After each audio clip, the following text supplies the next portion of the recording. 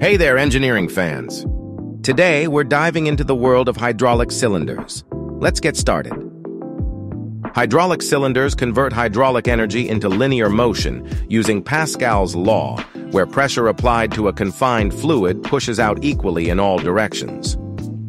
You'll find hydraulic cylinders everywhere, in your car's braking system, construction excavators, car jacks, and a multitude of applications where powerful force is needed to lift, push, or press.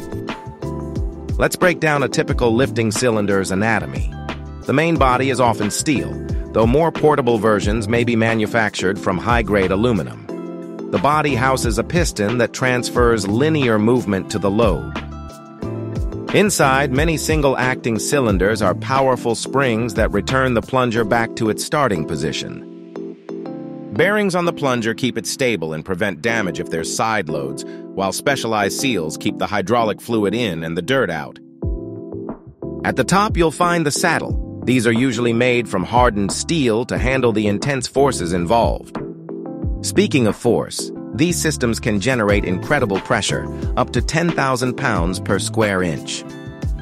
To put that in perspective, that's 20 times more than the pressure in the average car tire. This immense pressure and power is why proper safety protocols and personal protective equipment are absolutely essential when working with hydraulic cylinders. That's it. Hydraulic cylinders in a nutshell. Thanks for watching.